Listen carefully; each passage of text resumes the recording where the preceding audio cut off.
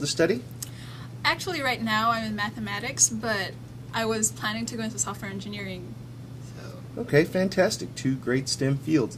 My first question is, how did you get into technology? How did you get into this particular field?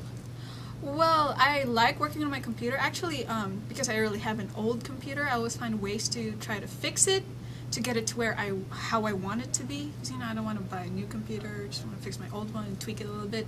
And yeah, that actually built up my interest in computers, and now I want to go to the computer field.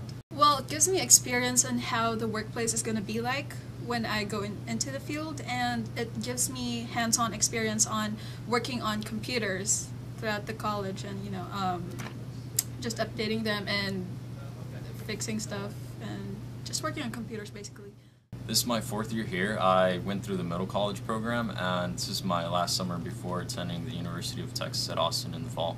Okay, fantastic. And what do you plan to study at the UT Austin? I'm going to study computer science. Okay, great. Tell me, what got you into computer science? What got your interest level into computer science going? I was really small, and my brother bought his first iPod, and right then I knew where I had found perfection in Apple products, and since then I've been a Mac head since. And technology is an empowering thing, and in the middle of the information age, it's the place to be. Okay, fantastic. How do you plan to use your computer science degree? What do you want to do with your degree once you finish your education? Well, most likely probably become a software engineer, web programmer, programmer in general, make applications, and just try to go out there and make a startup and eventually become the next millionaire, whatever, Fantastic. What do you find most challenging about your interests and about pursuing your education in technology? It updates so rapidly, every 6 months there's something new coming out, and then everything just sort of comes old, and with Moore's Law, and it's just it's hard to keep up with, but as long as you really like it and love it as much as someone like me, then there really should be no problem. Excellent. As somebody young, as somebody who is just entering into high school, wanted to get into this profession, what advice would you give them entering into college? Well, first, good grades, as always. Mess around with your computer as much as possible.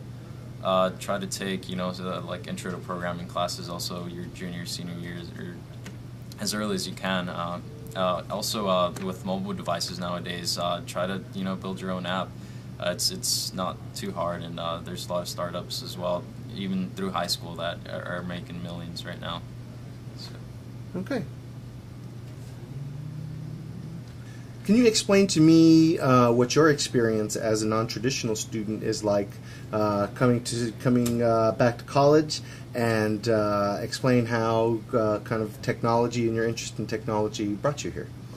Well, actually,